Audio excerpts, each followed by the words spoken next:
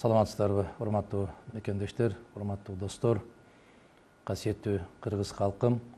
Бүгүн адаттагыдай биздин маалымат жыйын эмес, атайын кайрылуу жасоого туура келип атат. Себеби соңку мезгилдерде Кыргызстандагы түзүлгөн кырдаал, социалдык кырдаал, оор маселе. Мына бир жуманын арасында ар кандай саясий эмес коомдук уюмдар, биздин жаштар, ар кандай бирикмелер Кыргыз Республикасынын аймагына Кытайдан келген жана башка мамлекеттерден келген чет элдиктердин саны кескин түрдө көбөйүп кеткендигине абдан чоң кооптонуу менен нааразычылык айтып, ушул маселени биринчи күн тартибине коюп келишет. Мен 100% аларды колдойм. Бул кооптонууну биздин бүтүн Кыргызстан саясий партиясы, мен макул эмесмин, бүткүл элдик кыймылы ар дайым биринчилерден болуп көтөрүп келген. Мына ушул сырттан келгендердин санынын кескин түрдө көбөйүшү, айрыкча Кытай мамлекетинен биздин мамлекетти басып кетиши, бул дагы бир жолу баса белгилеп айтайын, мамлекет менен өкмөттүн да жогорку кеңештин да биринчи күн тартибиндеги турган маселеге айлануусу керек. Анын үстүнө кечеки биздин Терексайдагы болгон окуя ага кошумча болду. Терексайдагы окуя бүгүнкү кыргыз бийлигинин нукра жүзүнүн көрсөтүп койду. Нукра жүзүн көрсөттү. Бул элдик бийликпи же баякы келген бийликтин уландысыбы? Ошол көчтүн уландысыбы деген. Көчтүн уландысы экендигини даана көрдүңүздөр. Таптакыр сабак албай койду. Кыргыз элине каршы мына ошондой күч колдонуучу органдарды мен ар кандай угуштарыма караганда 400гө жакын атайын даярдыктан өткөн аскерлер Терексай айылына барып эл менен каршы же болбосо баякы күч менен элди көндүрүүгө аракет кылып аткандыгы бул жапайычылык көрүнүш. Бул аябагандай жапайы көрүнүш. Мен расмий түрдө кайрылам. Кыргыз Республикасынын президентине, жогорку кеңешине, Кыргыз өкмөтүнө кайрылам. Момундай башаламандыкты, момундай жапайычылыкты, момундай өз элиңе күч колдонууну токтот деп кайрылам. Чечкиндүү түрдө кайрылам, токтотуу керек.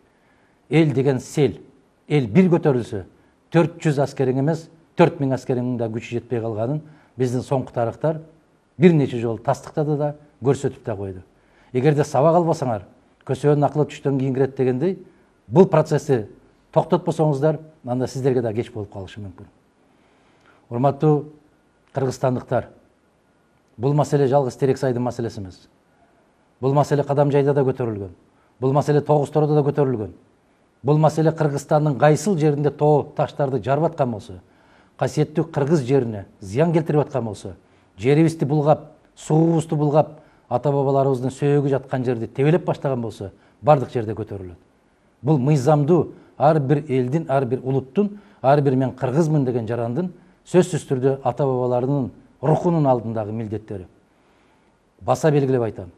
Мына ушул күч колдонууну, коркутууну, милицияларды жиберүүнү токтотуңуздар. Мына ушул кармалган жигиттерди, аялдарды токтоосуз түрдө кармаган жериңерден бошотууңарды талап кылам. Эгерде Кыргыз Республикасынын мыйзамдарына, конституциясына ылайык кыргыз жарандар өз эркин айтууга, топтолууга, жыйын өткөрүүгө укуктарын, мүмкүнчүлүктөрүн чектей турган болсоңуздар, мен жарыялашка мажбур болом. Биз элбиз, биз селбиз, биз бирбиз, биз чоң күчпүз. Бизди ар кандай бийлик чөгөлөтө да албайт. Болгондо да ушул эли жерибизди, биздин касиеттүү жерибизди тебелеткенге эч кимге мүмкүнчүлүк бербейбиз. Бүгүнкү бийлик, айрыкча жергиликтүү жанакы жел тамандай болуп чуркап жүргөндөр, Кытайдын болобу, башканын болобу, тамагын ичип алып, курсагыңарды томпойтуп жүргөнүңөр, бул силердин айвандык кебетеңер. Дагы бир жолу айтам, элге каршы чыкканды токтоткула. Эгерде Терексайдагы ушундай башаламандык токтобой турган болсо, мен макул эмесмин деген элдик кыймыл өзүнүн чечкиндүү жарыялоосун же болбосо чакырыгын жасоого мажбур болот. Биз бүгүн конституциялык мыйзамдын чегинен чыкпай, биздин мыйзамдарды бузбай аракеттенүүгө үндөп келатабыз. А эгерде биздин үнүбүз угулбай турган болсо, анда биз дагы бийлик кандай аракеттерди жасаган болсо, ошондой аракеттерди каршы көрүүгө даярбыз. Себеп биздин жоготоор эч нерсебиз жок бүгүн. Биздин жоготорубуз биздин ыйык жерибиз, ыйык мекенибиз, мөлтүр сууларыбыз, тоо таштарыбыз, аска тоолорубуз, мына канын берип, жанын берип, биздин бабаларыбыз сактап калган касиеттүү жерибиз. Андан башка жоготорубуз эч нерсе калбады. Калганын баарын жоготуп бүттүңөр. Сатып да бүттүңөр, башка кылып да бүттүңөр.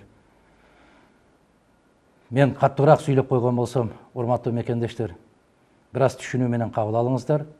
Себеп могул Терек Сайдагы болгон жапайычылык окуяны көргөндөн кийин көкүрөгүндө, жүрөгүндө мен кыргызстандыкмын, мен кыргыздын жаранымын деген азаматтар аны кайдыгер карап тура албайт.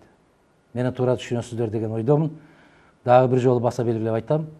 Бүгүн кеч болуп кала электе мына ушундай эл менен тирешүүнү токтотуу керек. Мына сырттагы мигранттардын келгендиги, мына соңку 1,5 жылдын ичинде 1 миллионго жакын киши кирди Кыргызстанга деп атат. Биз кайда батырабыз аларды? Эмне жумуш кылып жүрүшөт? Ким текшерип атат аларды? Баягы Терек Сайдагы чыккан элдер менен күрөшкөндү азаматтарыбыз ошолор менен күрөшсөңөр, жеген наныңарды актаган болот элеңер. Мына Францияда дагы бир аз элдин толкуну болуп, өкмөттү, бийликти сүйлөшүүгө чакырып келди. Өтө текеберчилик менен көңүл бурбай койгондон кийин кече не деген элдик көтөрүлүшкө айланып кетти. Кыргызстандагы ошонун жолун кайталабасын. Бул эскертүү гана болсун. Эсиң барда этегиңди жап деген сөз бар Кыргызстанда.